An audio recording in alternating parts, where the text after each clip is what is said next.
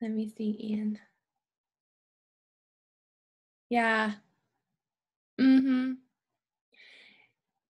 Yeah, there's a lot of stuff out there. One thing that I find though with this book as we go, we kind of get some repeats of stuff. And in one way, I guess that could be annoying because it's like, hey, we already talked about this, but then you kind of get it again and you're like, oh, like, okay, the more I hear this, the more I see it, the more I read it, kind of the more it helps it to stick. Um, yeah. Yeah, I'm glad that the lecture helped. I try to keep my energy high in those, and I try to give you pictures and, um, those kinds of things. In my ground lectures, I have like questions embedded in the lecture. So as we go, it's like you guys all have whiteboards, and it's like, okay, here's a question. What are your answers? And just to kind of break it up a little bit, make it a little bit more interactive.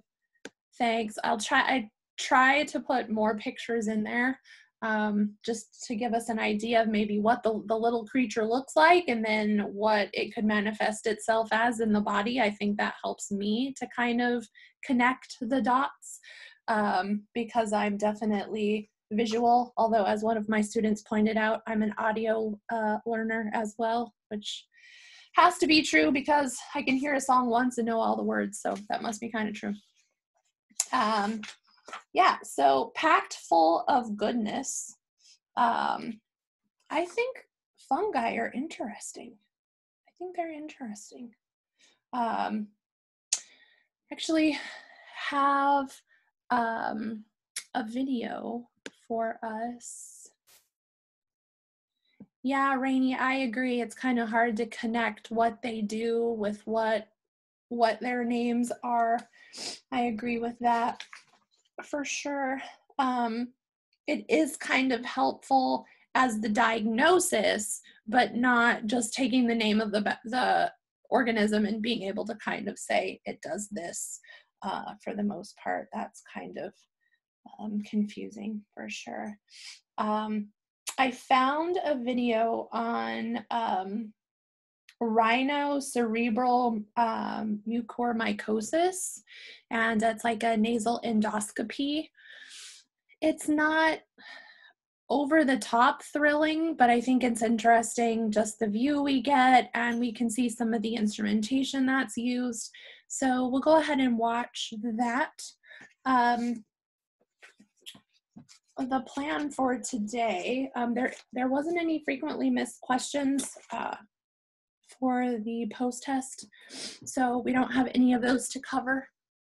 But I do have that video for you, and we'll watch that. And then here's my idea for the rest of the class. And we'll probably finish up early today so that you'll have time to type up your lab notes. But we're going to kind of take part of under the microscope questions. Well, we're going to use some of those, and I have some other tidbits that we're going to kind of smush into there, and we're going to kind of make that our discussion and our lab. And as we get into the program and we start talking more about procedure specific stuff, you'll have to complete case preparedness records is what they're called, CPRs. And it's everything about a procedure. So my thought was we could kind of introduce that today, deconstruct it, talk about a specific organism that causes a specific disease that would lead to surgery and what that surgery looks like, and kind of mix all of those things in that we've been talking about. And then I'll give you time outside of class to type up that case preparedness record. So I already attached the document to today's lab, and it's very simple. This is what it looks like. I don't know if you can see it, but it's very simple, and it asks you the parts of the procedure, and you can just, type it out on there, and that is what you'll submit for your lab. So that'll be like a transfer of your lab notes to there. So, jot down some things as we go, and then you'll already have some things because I'm going to divide you up into groups so that you can find each of these parts, and then we'll come back together and we'll discuss all of those parts, and then you should have everything that you need. Okay, so that's my plan for today. And then of course we'll finish up with our Kahoot. And then there's a post-test there. Everything that was turned in as of 4 a.m. is graded. So I'm trying to keep up with that and give you timely feedback. I did make it through all of the threaded discussions for week 2 and responded to every single person with something, something. So check out the little gift that I left you. You know, and I always appreciate any responses that you guys have. I look forward to those. Before we watch the video, questions, concerns, comments on the material, anything specific or whatever that you would like to discuss, you know, anything that needs demystifying. I think it's pretty straightforward, just talking about the organism and the disease that it causes. But if there's questions, let me see. Wait, is this about microbiology? Okay, does the grading pertain to resubmitted deliverables 1? No, not those, Ian. Thank you for asking. So as I was sharing with Tammy, my plan is while you're taking your midterms tomorrow to get those regraded for you. So that'll be my goal at 8 a.m. tomorrow morning. I'll start working on those. If not sooner, if I get time today, I'll start working on those today. Yep, of course. You're welcome. Thank you. I appreciate it. Anything else out there about the material before we watch a video? Did you think it is weird that enterococci are dome-shaped? Well, no, not enterococci, the viridians. The viridians group, did you read that? That they're dome-shaped. I couldn't really find a good picture of a dome-shaped streptococci to put on there. And it mentions that they have, yeah, but I couldn't really find anything good. But I thought that was interesting that they make like a dome shape, which is kind of something that we haven't really talked about before. And apparently it doesn't have a weird name. They just call it dome shape. So that's nice. That's my takeaway for the whole thing. Okay, let me share this video with you and then we will go from there, okay? Hold on one sec.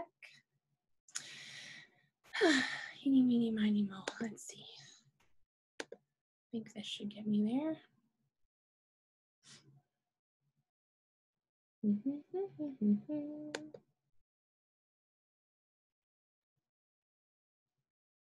Well, this doesn't have closed caption.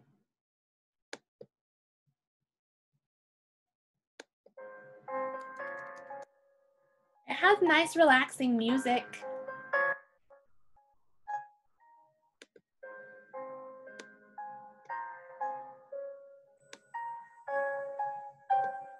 So, welcome to the nose. That's a turbinate right there. See that big thing on the right? Right here? That's one of those turbinates or concha, one of those bones that are in there. And this is the septum over here. All right, and then this would be the sidewall or the inside of the ala or the nares. And there is the infection. You see it there? And then there's some here. He's gonna be snipping that out. So when they're doing this, I'm gonna turn down the relaxing music just a little bit so that I can narrate over that. That's a curette that they're using right there. That's called a curette. And it is meant for scraping tissue. But what I was gonna say is when they're doing this, not only do they have a scope inside the nose, they're gonna have their instrument that they're working with inside the nose as well. And most of the time they have a camera attached to that scope that is going to be attached to a monitor. So that way you get to see what's going on in there as well, okay? Which is nice because it's always boring if they're using a microscope or something and there isn't any way for you to see, you know, into the oculars or whatever. So the thing about working in the nose, right, there is a fine line between what separates nose and brain. So when we're working in the nose, something that you want to be cognizant of is if you see clear fluid draining into the nose. If that's the case, that could be cerebrospinal fluid, and that is bad. And we would have to patch that up. So you always want to be aware of that. We don't really put anything in and out of the nose. The surgeon pretty much does that. So see what he's using now, or she, that is a burr. And it's like a high-speed Dremel tool, which is used to contour and shave the bone. And they use these in several different orthopedic cases and ENT cases, feet, whatever. But you can see it's just like this high-speed Dremel tool. There's all different sizes, shapes, different levels of aggressiveness to those, and those tips are single use only. So the part that you insert the burr in, that's reusable, of course, but the actual drill or burr part, that's a single use that gets tossed into the sharps when you're done. And typically we don't count those burrs, but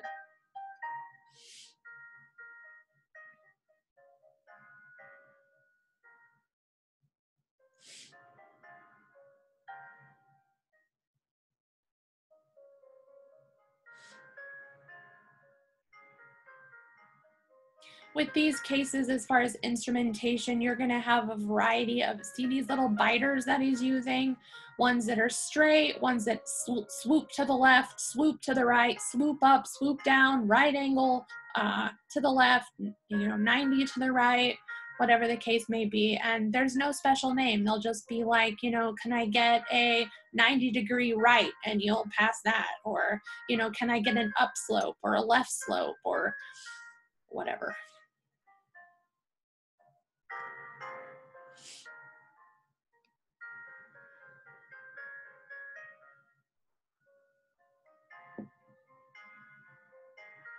Now, this hasn't invaded the superficial tissue, but there are some images in the book, and there are situations where it can actually get into the eye and the orbit and the nasal bones, and it can cause, it can necrose the tissue, and the eye and nose, face can all be black and rotting away because of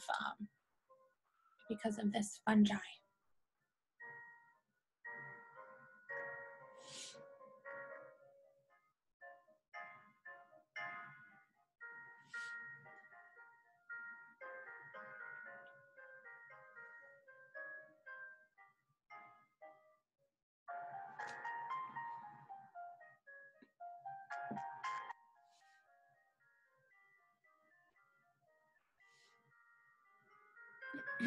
This is probably one of those procedures where you'll have some cocaine-soaked sponges and you're going to put them up the nose just for a topical anesthetic, analgesic, before they actually start the case. And this is not a sterile procedure. Remember, any system or tract that has an opening to the outside world is not considered a sterile environment. So can you see how that sponge looks just like tissue? Can you guys confirm that? If you're not really careful and you don't know that he stuffed 2 sponges up the nose, then when you look in there, you can't really even distinguish it from the tissue, the surrounding tissue. So that is really critical that you're keeping track of those, because can you see how it just disappears in there?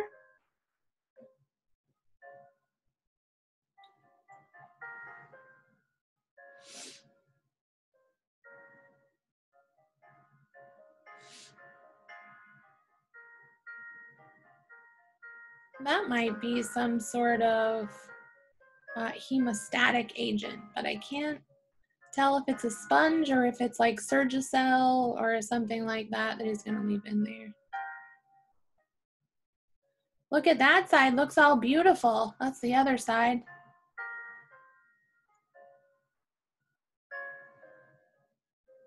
There's this.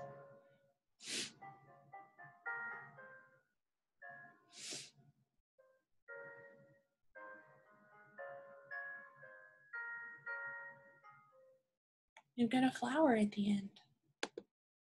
Okay.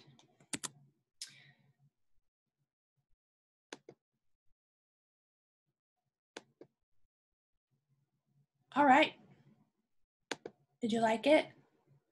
Did you like looking up the nose?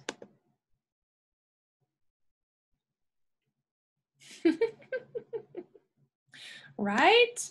There's lots of bleeding. The nose bleeds a lot.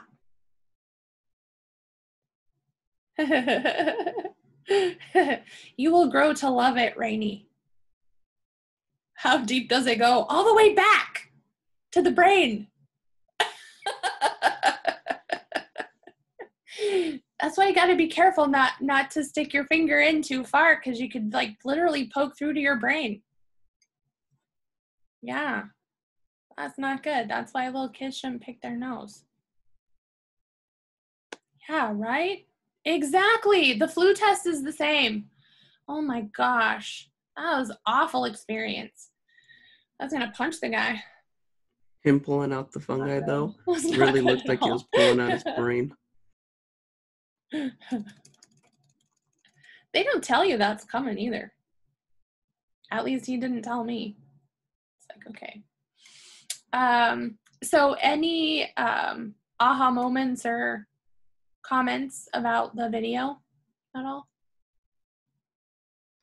I have a question about the him putting the sponges up the nose, and you said there may be some that he leaves in there.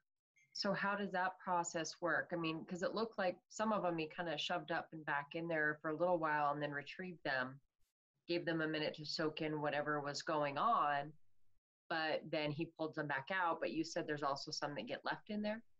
Yeah, not sponges, but like some sort of hemostatic agent. And some of those can actually look like that he put in at the end. I couldn't tell if he did leave it in, then I'm guessing it's some sort of hemostatic agent that'll eventually, the body will just dissolve it and break it down, but to help with bleeding. So typically they don't leave sponges in there, but they might put in some sort of hemostatic agent. But it's always good, same with when you're working in the belly, to let the team know when one goes in. Or you can even, like, you're gonna have a marking pen, I always just write it like with my marking pen on my back table cover. That's like a gigantic area for you to write on, right? So you're gonna be like, you know, sponges with a line, and then if one goes in, put one, and if it comes out, cross it out. If another one goes in, put one. You know, that way you can keep track of what goes in there. Same with the belly, because when they're working in the belly, they're gonna want like moistened laps. Like you're gonna wet a whole bunch of laps and wring them out like really good, and they're gonna pack the abdomen with them. They're gonna kind of wall off whatever they don't want, you know, getting in their business, getting in their way. And so there could be a fair amount of lap sponges in there, and you want to keep track of what goes in and what comes out. So another thing that they also do is they will put in what we call nasal tampons. Now, sometimes they call them nasal splints, but they're literally like a tampon with a straw in the center, right? So you can still breathe. So that's basically what it's like. You know, if you have a bloody nose, a tampon will work in a pinch. Yeah, so they'll put those in, or, you know, if it's just one side, they'll put them in on the operative side or whatever. And then they can take those out later in the office, which I heard is super painful. So I don't ever want that to happen to me either. Let me see what Ian says.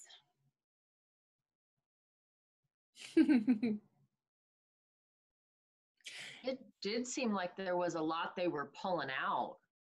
Yeah, and I think because of the camera, it magnifies that field. Like what is like the size of the end of my pen right here is like magnified to like this, right? Because it's like finger size, right?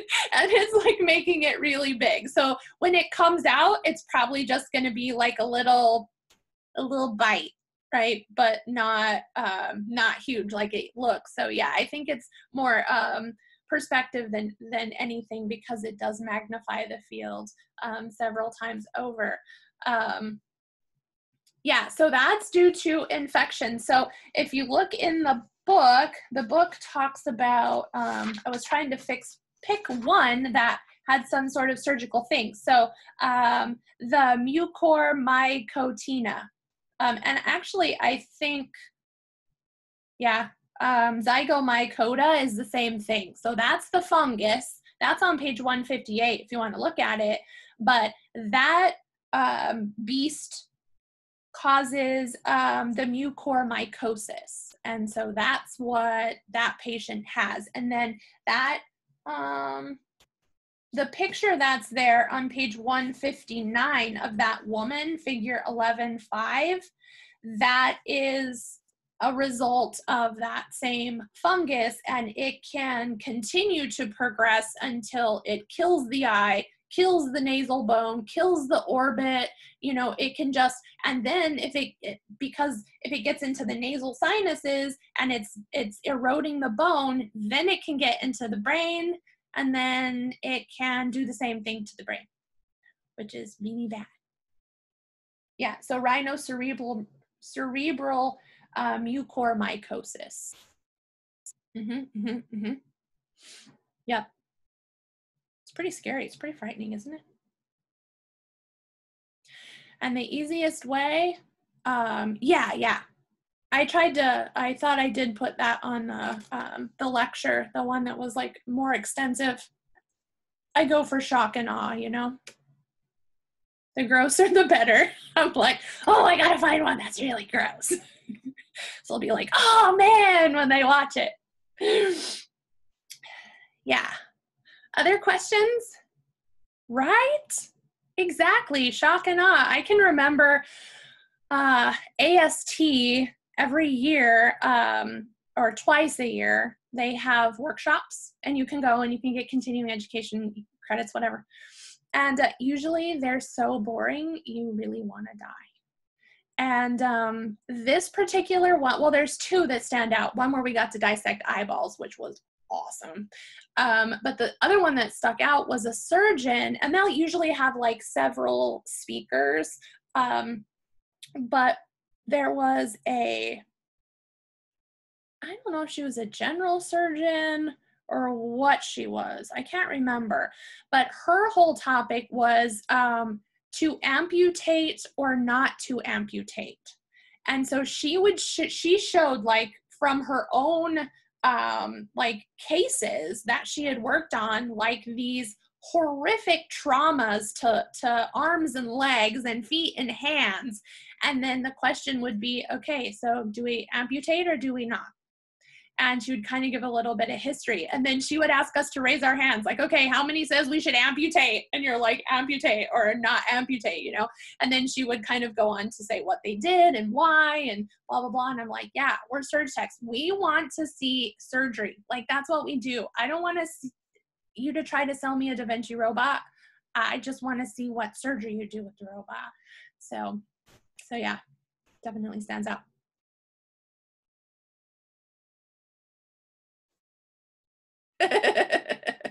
Give me the blood, Lord. Indeed. I did have one student in the past that said he wanted to be a surg tech because he liked horror movies, and he figured surgery would be the same. And I'm like, well, we really don't like it when surgery is like a horror movie. Like, we try to keep it, you know, controlled. But yeah, I get the connection for sure. All right, what else? What else about this content? Anything else? Let me kind of take a look through the gram-positive cockeyed part. Cockeyed. I don't know, something to do with your eyes.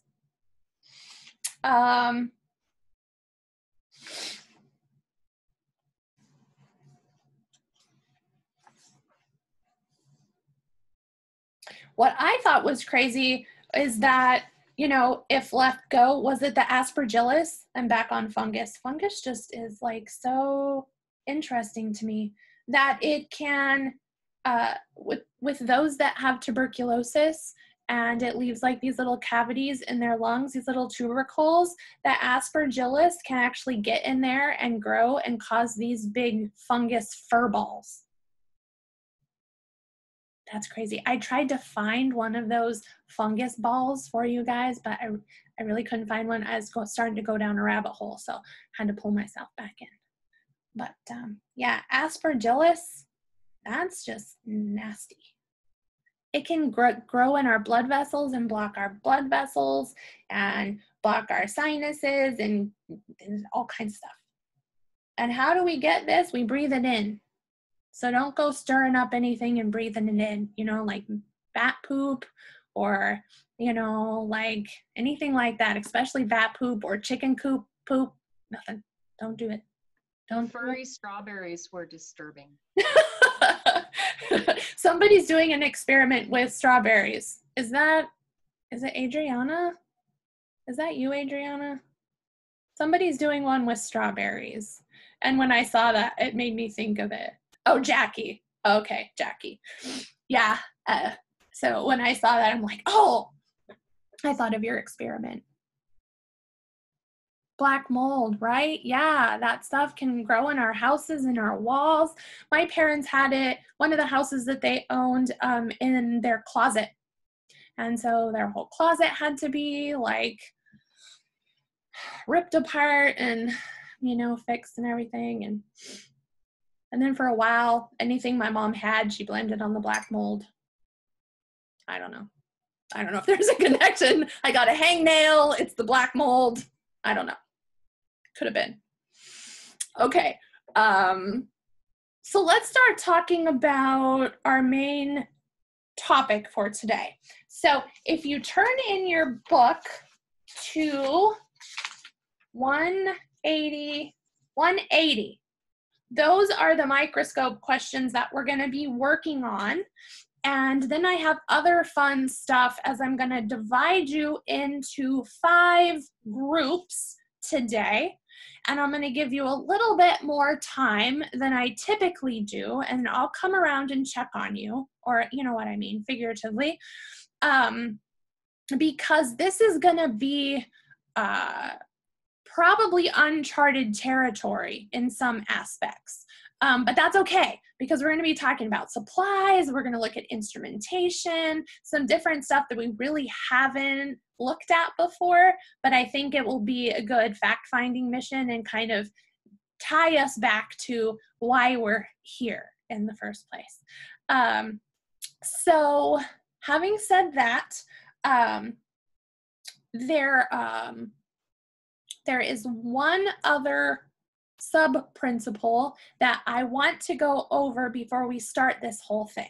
So I'm going to switch to that really quickly. We'll go over that, then I'll break you into groups. I'll give you the material that you're going to cover, and then I'll send you to your rooms. We'll come back, and then we'll have our discussion. Okay, that'll be our plan. So maybe what we'll do is after I talk about the last sub-principle, I'll give you a break at that point, and then we can come back. I'll have the rooms. If you just stay logged in, I can do the rooms while you're gone, and then we'll go from there. All right, that way you can get your break before we start this next part. Okay? All right, kiddos, let's see. We're going here, and I think we've pretty much talked about like the next 3 for today as I kind of jump the gun, but I think the more we hear these, the better. So where we're supposed to start today is, let's see, this one here. If a sterile package is wrapped in a pervious woven material, drops to the floor, this can allow for the implosion of air into the package, and this would be considered contaminated.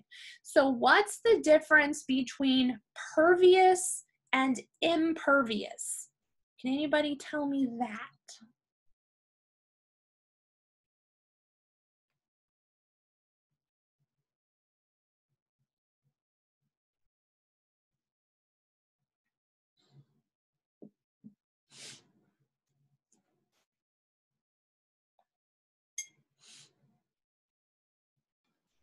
Pervious means permeable.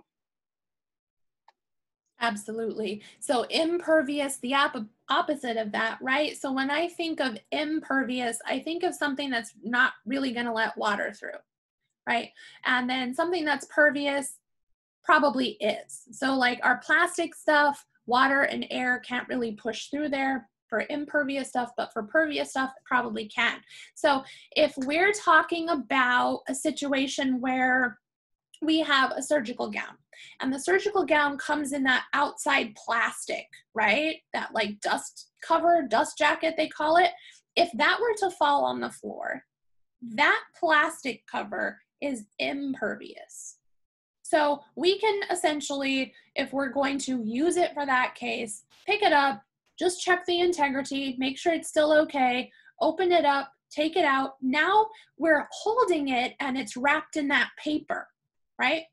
And that paper is the pervious wrapping, okay? Because if I were to pour some water on that, eventually it's going to soak through, or air could be pushed through if we dropped it.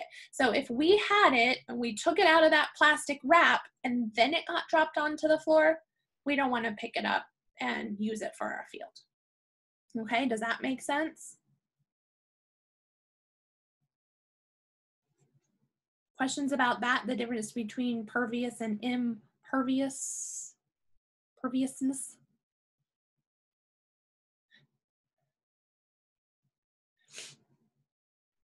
Okay.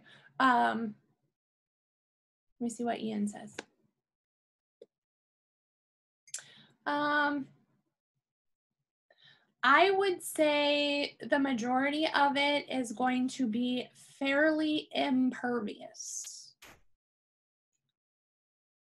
Or if something is wrapped in a pervious material, it's going to also be covered in some sort of dust jacket that is impervious. Like our back table packs, those all come in that plastic jacket, those kinds of things. Good question. Honestly, I think this, it used to be that they would use cloth to wrap things and sterilize them in. Like one example is muslin, and muslin is a very high thread count material, and they would use that and they would double wrap whatever it was. Was it towels that were processed in-house or whatever the case may be? There isn't really a benefit for pervious stuff because it's more easily breached than impervious stuff.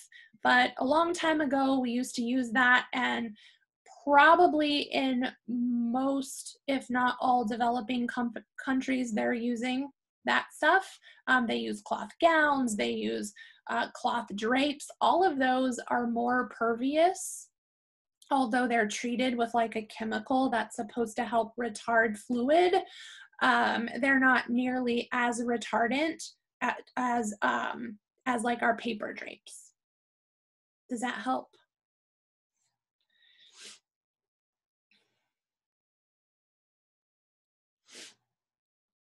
Awesome. You're welcome. Any other questions?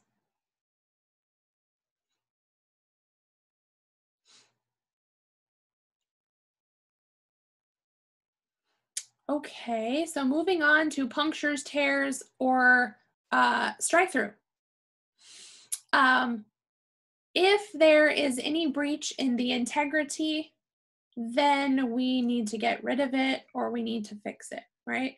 So destruction of the integrity of the barrier by holes, rips, tears, wet marks, strike through, any of that, that would be a breaching in its sterility, right? It'd be contaminated. So let's talk a little bit more about strike through. So strike through has to do with fluid and wetness.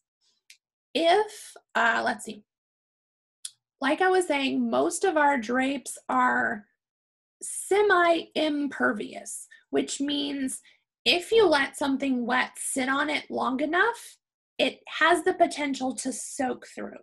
So let's say we are doing a case and we have the drapes on our patient, but it's a really bloody case. And the drapes are like covered with blood, or there's areas where they're saturated with blood. There is the risk that eventually the moisture can soak through that drape, and if it penetrates to the other side, that is called strike through, and that creates a path for microorganisms. They can use that fluid path to then crawl and scratch their way into our sterile field.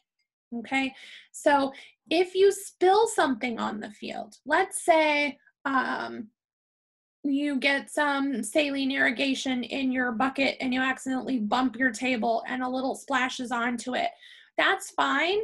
Get a towel, dry it up, and then just discard the towel. Or, a towel is probably best. You could use a sponge, but remember, sponges are for count. So you would want to, we use kick buckets for those, right? When we throw them off the field. So you could potentially use a sponge and throw it off the field. But if something spills on the field, you want to dry it up right away, the best that you can. And if you're in a case that's like drawing on like 6 hours and the drapes are visibly saturated with blood, you might want to suggest another drape to put over it, okay, at some point. Same with your gown. There have been times when we've been in really long cases and the surgeon takes off, one particular time, she took off her gown and her entire scrubs were like just all bloody. Because eventually, at first, if you like take a gown and you pour some water on it, you're going to see it beat up and roll off. But if it sits on there and it's in constant contact, it's going to cause strike through. Yeah, so she's pretty much contaminated. And that also goes with surgeons that sweat a lot. Because if they sweat a lot, eventually they can sweat through their gowns. And that's not good either. Or as surge techs, we can sweat a lot too, so you just want to be aware of those things. Questions about strike through?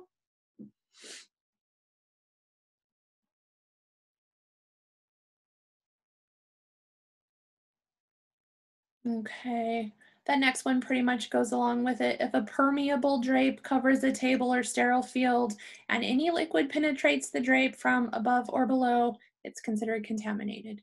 We don't typically cover things with pervious drapes, not here in the United States. If you're going to do a medical mission to Africa, that might be a different scenario. Okay, but pretty much here, although with the difficulty we're having getting sterile gowns, disposable ones, there are a couple hospitals here in the Valley that said our students could complete their clinicals there if they brought their own gowns, which has never happened ever because you don't want to bring outside stuff into the OR, but they're allowing that because they don't have them, or they're starting to use cloth gowns. So that's pretty crazy. Okay, questions about these? Those are our 3 for today, but we've kind of talked in and around them, so I just kind of wanted to clarify those. Questions? I'm gonna stop sharing.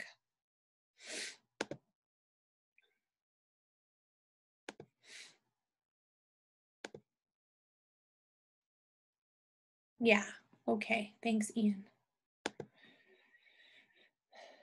All right, what am I doing? I don't want to do that. Let me give you a break. Why is my little share screen came up? Let me close that. I don't know why. So it looks like it's not quite 9:45. So if you want to take about 10 minutes, that would put us at like 5 till 10. And then we'll come back. We'll talk about our group activity. Okay. All right. I will see you in 10.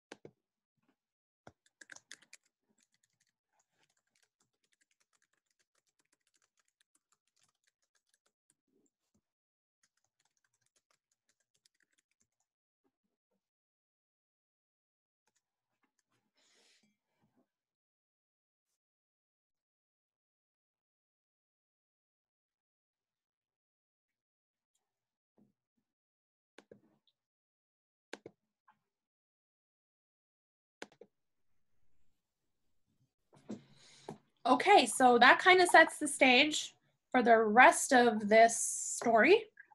Thank you, Jonathan. Appreciate that, and your group. Tallman is our group leader for group 2. And you guys were talking about supplies. So do any of you need to share your screen? Yes, I do.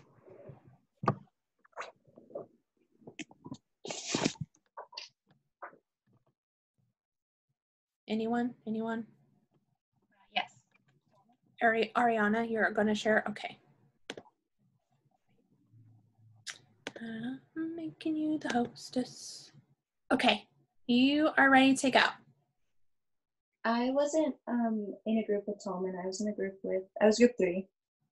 Okay, so we're with group 2. We're in group 2. So who's leading group 2? Tallman? Yes. Okay. Do you need to share your screen? Yes, I do. Okay.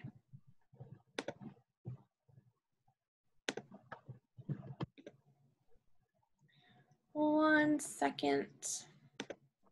Let me switch that.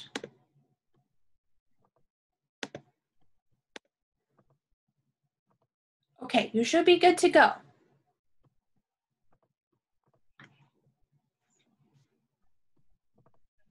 What I'm showing on my screen.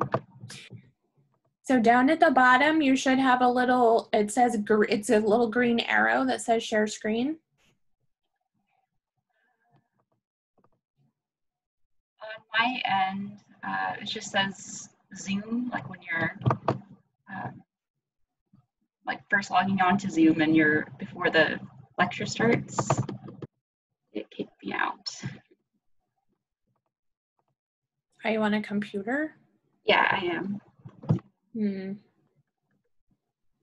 All I see is the Zoom logo and that's it. You might have to, like, I don't know what kind of laptop you have, but sometimes it'll do that, and then I have to like find the meeting again as like a little icon. Like for my Mac, it's down at the bottom, or like in your little taskbar at the bottom. Ah, okay, no, I got it. Sorry. That's okay.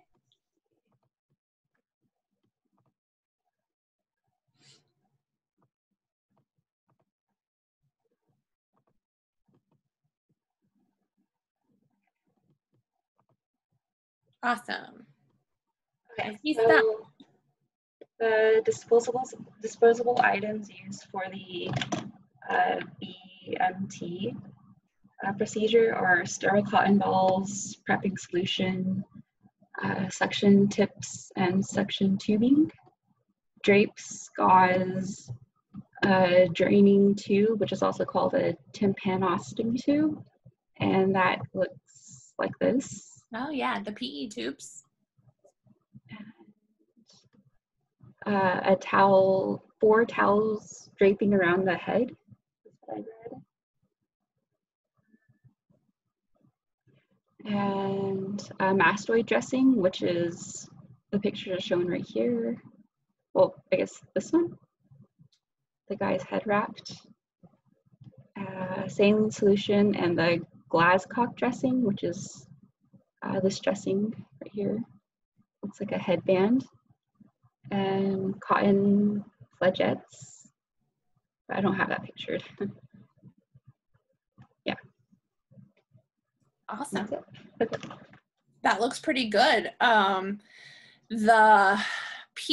little tubes that you showed, the tympanostomy tubes, yeah, sometimes we also refer to those as P as in Paul, E as in equal, so pressure equalization tubes.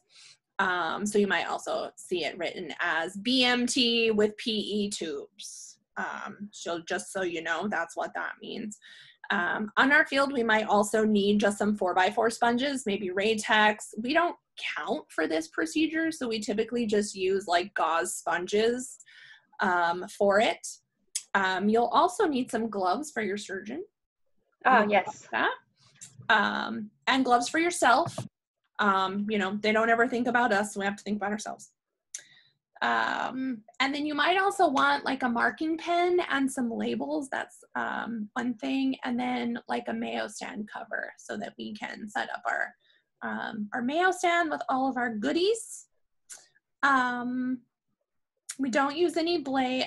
Well, the Mirangotomy knife that we use, it can be a non-disposable thing. So really a scalpel, we don't use a scalpel. We don't use any suture for this procedure. And for the draping, we typically just wrap the head with towels for the draping. So there's not a whole lot of draping that goes into it. Yeah, good job, excellent job. Did you say B-U-T tubes or B-E-T tubes? B-U-T-T, no, just kidding, that would be let me type it in, P-E tubes, like that. PE standing for pressure equalization tubes. There's those little blue little jobbies. And they come in all different shapes and sizes, those PE tubes. And a lot of times the surgeon will want to like trim them because they have like a long, they're like longer. And so sometimes the surgeon might alter them a little bit before they put them in. But yeah, you're welcome. Good job. Sweet. Questions about the supplies? It's a pretty good list. Good job. Okay. Moving on. I'm going to steal back the host. Okay.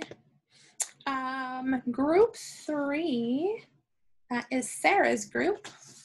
They're covering instruments and equipment. And Sean's gonna share his screen. Sean's gonna share. That's so nice of you, Sean, to share. I thought so.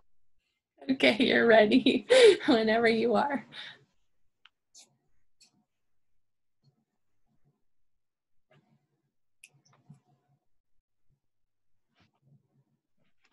You gotta cross your head a little bit there. I have.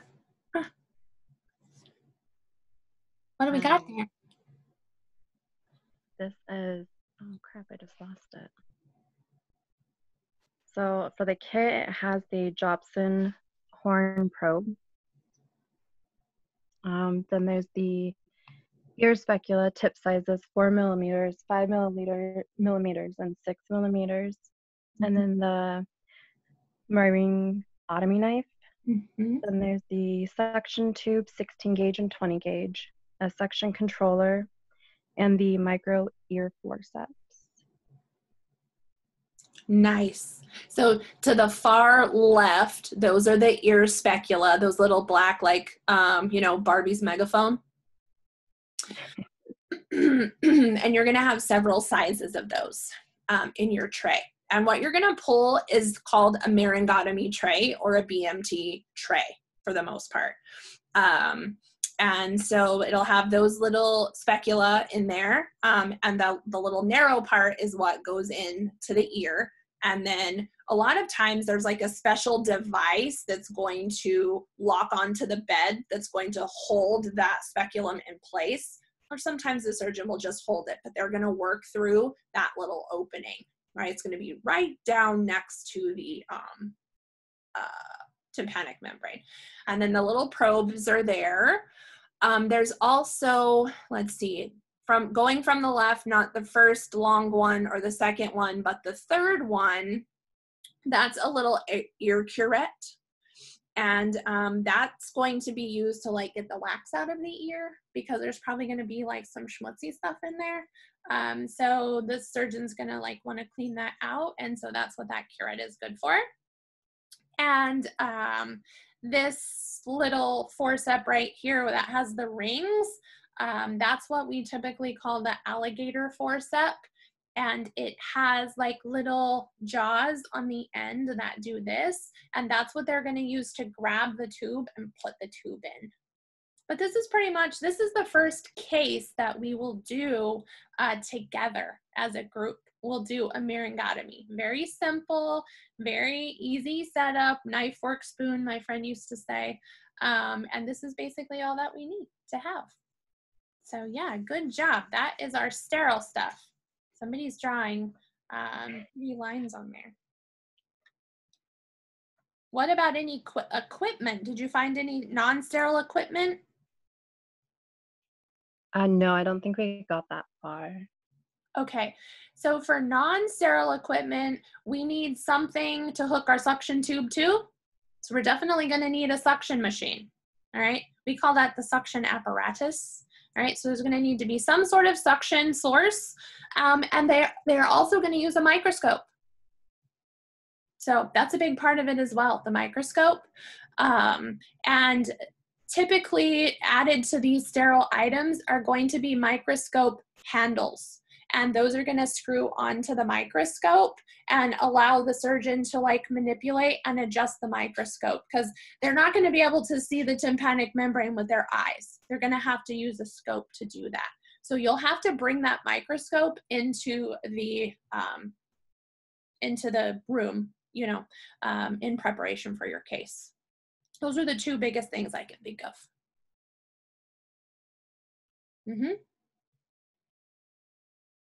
Good.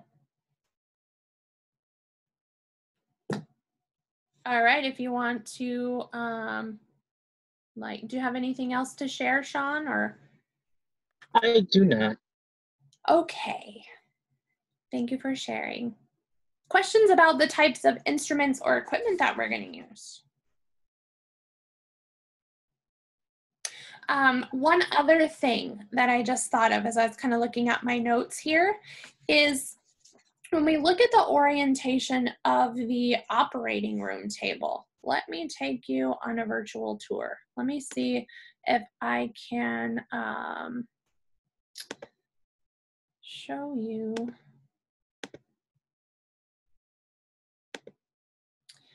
Let's see. Let me just do a quick Google search for an operating room table. Operating room table.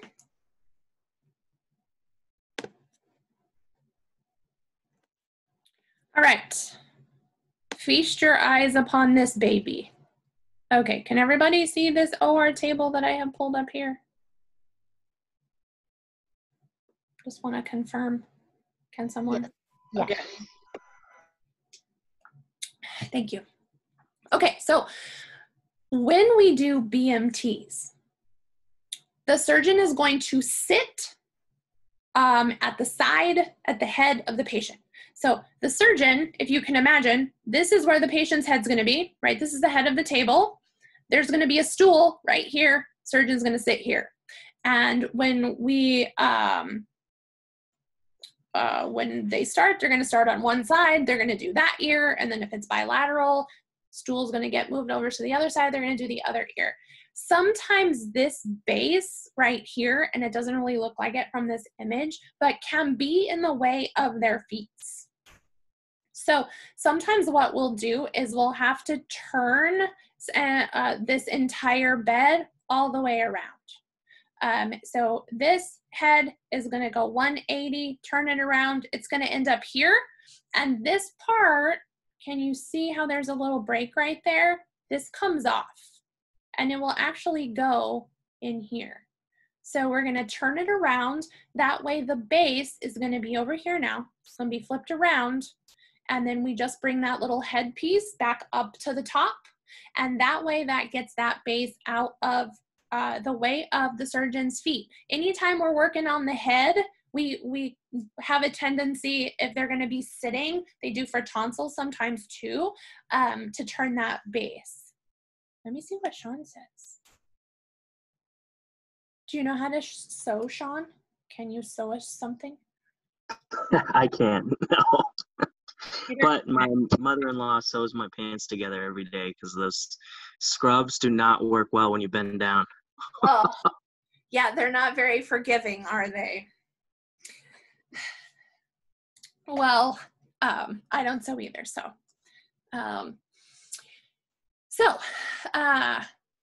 Having said so, this is what we would have to change the positioning of the table. And this happens a lot for procedures that we do where we have to manipulate the table, move parts, move it around. One thing that you do want to be aware of that is an interesting little tidbit is when we turn this bed around and the base is at the other end, the amount of weight that the bed can hold gets cut in half. So if this bed can hold 1,000 pounds in its regular orientation, when you turn it, it can only hold 500. Now, if we're doing a baby, that's not a big deal. But if we're doing, a big old kid, that might make a difference. But that's just something to kind of tuck away. Okay? Okay. That's all I got.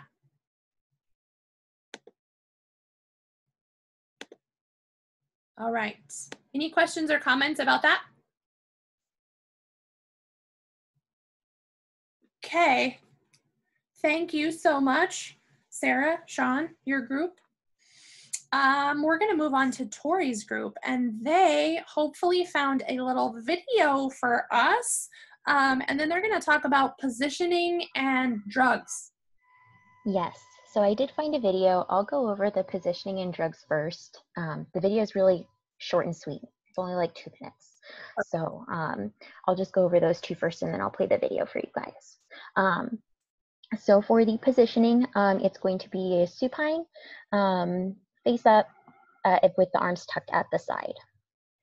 And then for the drugs, other than obviously anesthesia, so there is saline used, which was listed as one of the items for the procedure.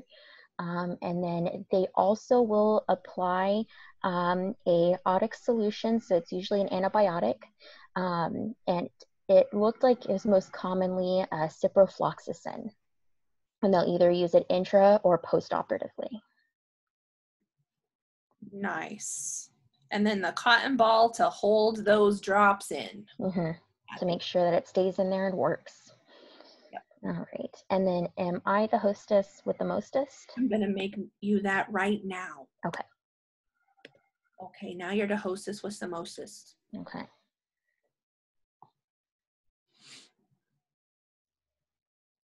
All right, I hope this works. If you guys can't hear anything, let me know, please.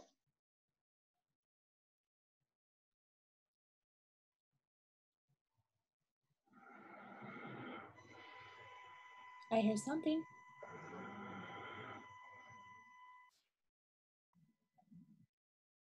You guys hear that okay? I'm just seeing like the intro page at this point. No.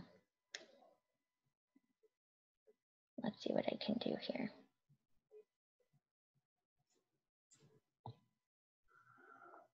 Maybe the closed caption, yeah, but it's just. Yeah, I just turned them on here. Let me just restart it here because I don't think it's gonna let me share audio if I have my headphones in and I can't take them off. If you want to send me the link, I could always try. Can you? Okay. Yeah, just because it's just better if you can hear the audio. Let me just copy it real quick and send it to you. And I'll stop sharing too. Okay. I'll just post it in the chat, Miss Windsor. Yeah, that would be perfect. Okay, there it is. Okay, I'm gonna take back the hostess privileges. It was nice to have the power for a short period of time. Oh, and you didn't hit end meeting, so that's good. Yeah. Let me see if I copied it. Yeah, okay. All right, let's see here. Let me share my screen now. And, oh, that's not what I wanted to do.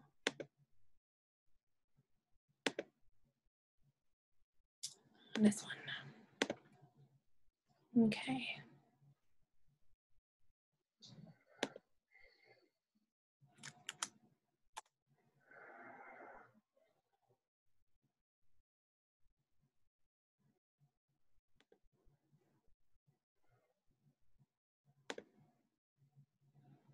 This short instructional video outlines Thank you, Miss Windsor. You're welcome. your anatomy with PE2 placement. There are many indications for tympanostomy tube placement in adults and children. Most commonly, PE tubes are placed for persistent effusion with conductive hearing loss, recurrent otitis media.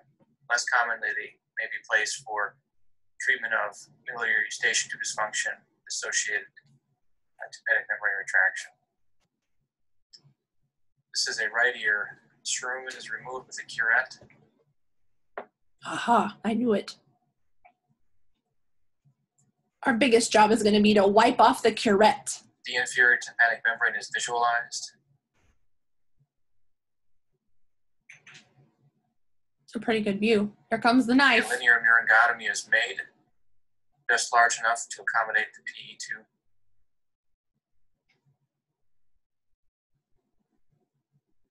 There's no fluid. Any middle ear effusion is suctioned. More unnecessary surgery.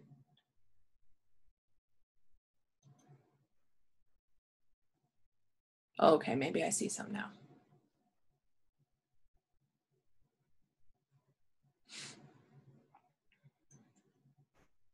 A PE tube is placed. The leading flange is first inserted. There's a little alligator forceps that we Posterior talked about. flange is then inserted. PE tube is tipped so the bore can be seen.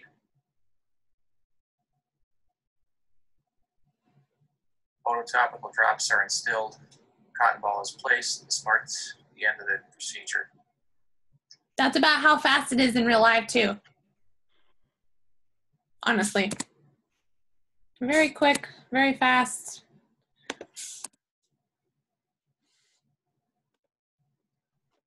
You're going to spend more time in pre-op than they are during the actual procedure. For sure. It's So super fast. So what if your day consists of one, bilateral myringotomy? You need to find something else to keep yourself busy, Jonathan. I'd hope so.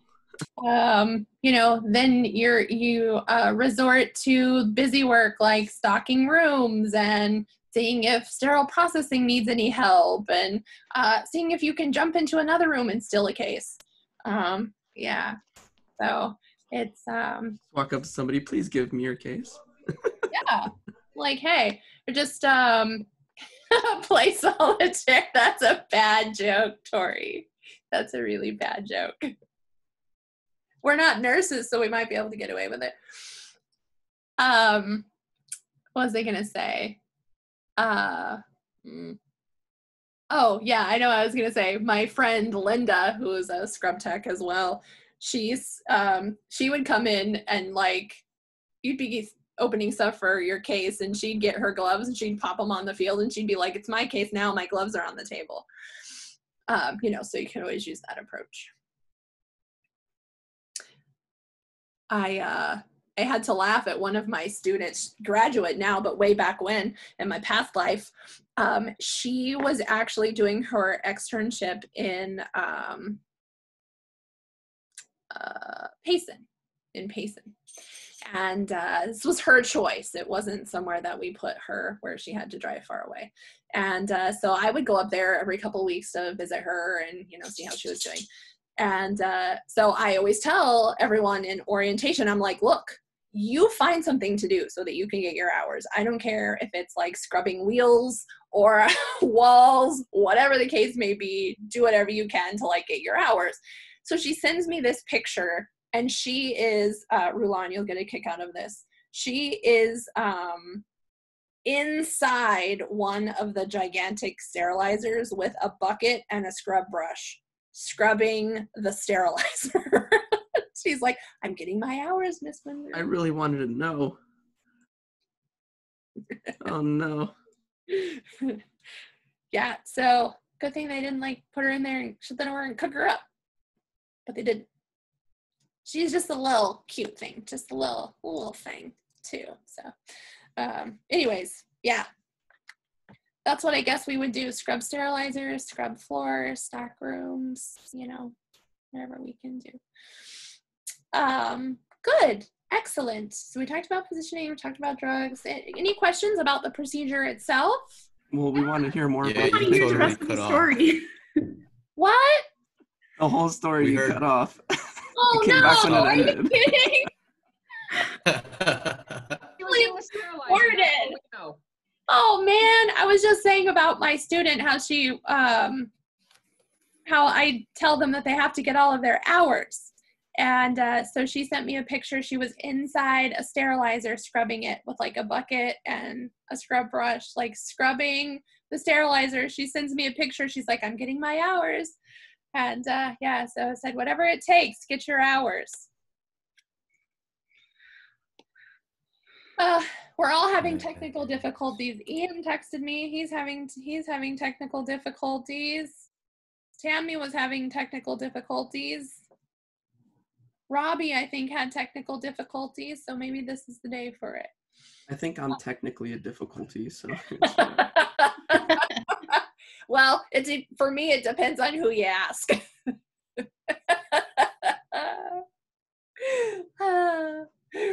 All right. Okay. So questions about the procedure at all? The steps? You'd be able to write like a little summary of the steps? Okay. Do you want me to post that video? Does anybody think they need it? Yeah, post it? Okay. Yep, would be nice. I can do that right after we finish up our session here. I made myself a note. Okay, last piece of the puzzle is Rainy's group. Yep. And they're going to talk about pre-op and post-op considerations for the patient. Do you need to share anything? No, I don't think so. That's just words. Okay, perfect. And team, please jump in case I forgot something, because we had a pretty good discussion going about it and I was trying to take notes. So operative considerations, both pre and post. So typically in littles, this is done under general anesthesia in a hospital. And in the bigs or the grown-ups, they'll do it with a local, like a lidocaine drop, typically in adults.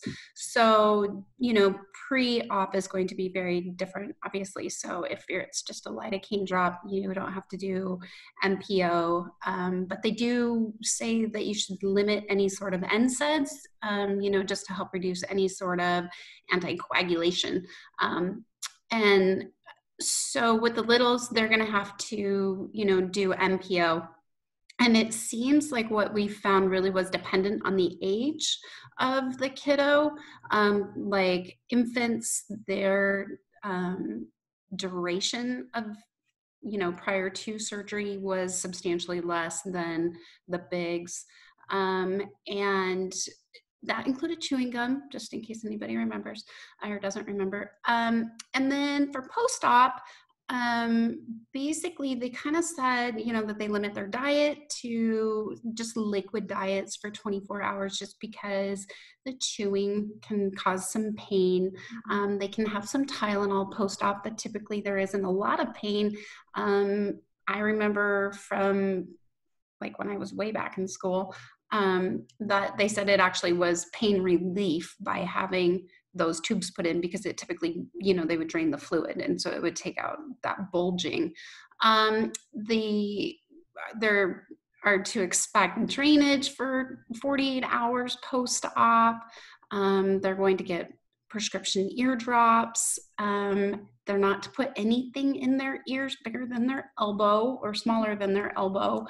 And it's okay for them to shower, but that they really can't spend any time with their heads submerged without Q-tips for risk of infection and, you know, potentially flooding your brain or something, right? I think that's all we have. Does that sound good to you girls? Did I forget anything? For the most part, I think they had, like, there was some conversation about the healing time and post-operative about usually about 4 weeks. And then they have that 24-hour post-op appointment. But also generally the tubes are supposed to kind of be pushed out within about 12 months. And it might be possible for them to have to be surgically removed. Very interesting. Very good. Good coverage, ladies. Ian, did you have a question? I saw that your little hand was up. Are you okay? My computer decided to absolutely freak out with Zoom, so I had to pull it up on my phone, and I was trying to figure out how to use chat just to say I was back, and I pressed the wrong button. So no question, no. Okay, good. Good. Glad you're back. No, I think that about covers it. Did we mention like pre-op antibiotics at all, like prophylaxis? A lot of times they'll give that like an hour before surgery, or they'll hang it in pre-op pretty much across the board. Couple other things that I thought of as far as positioning, some things to think about is depending on what side they're starting with or working on, they're just going to want the head turned so that ear is available. So supine with the head turned. And you might have said that. If you did, I apologize. And then a safety strap, right? So there's like that safety belt that we put on the patient. So we're going to want to make sure they have a safety strap.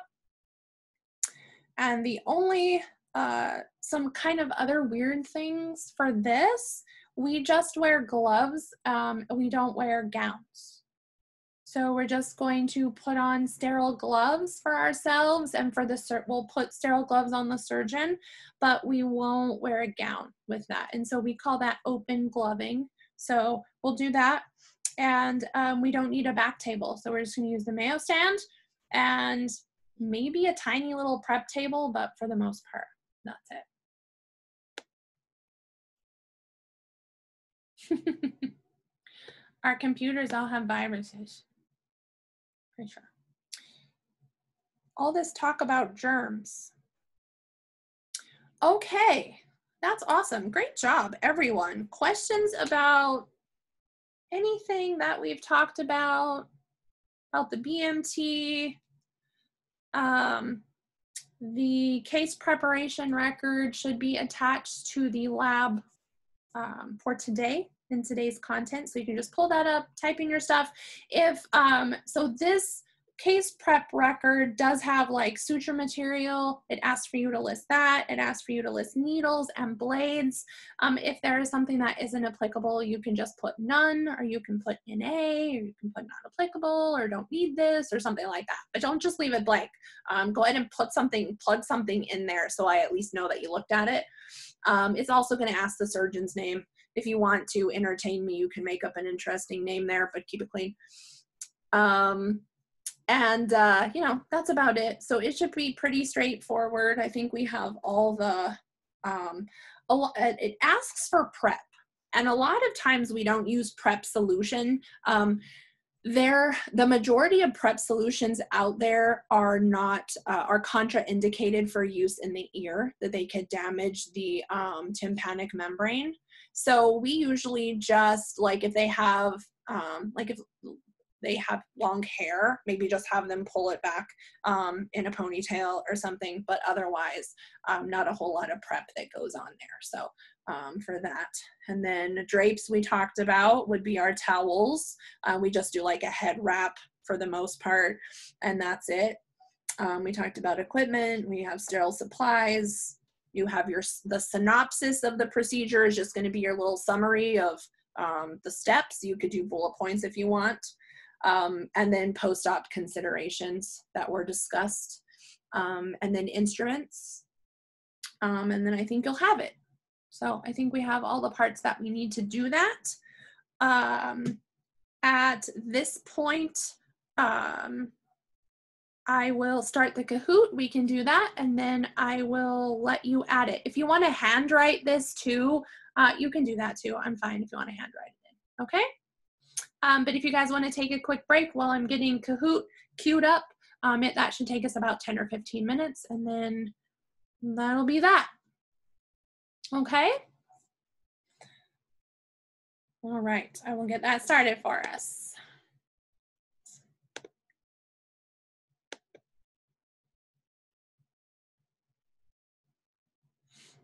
So, Miss Windsor, have you ever ruptured your eardrum? Like, I never had tubes, but I've ruptured my eardrum.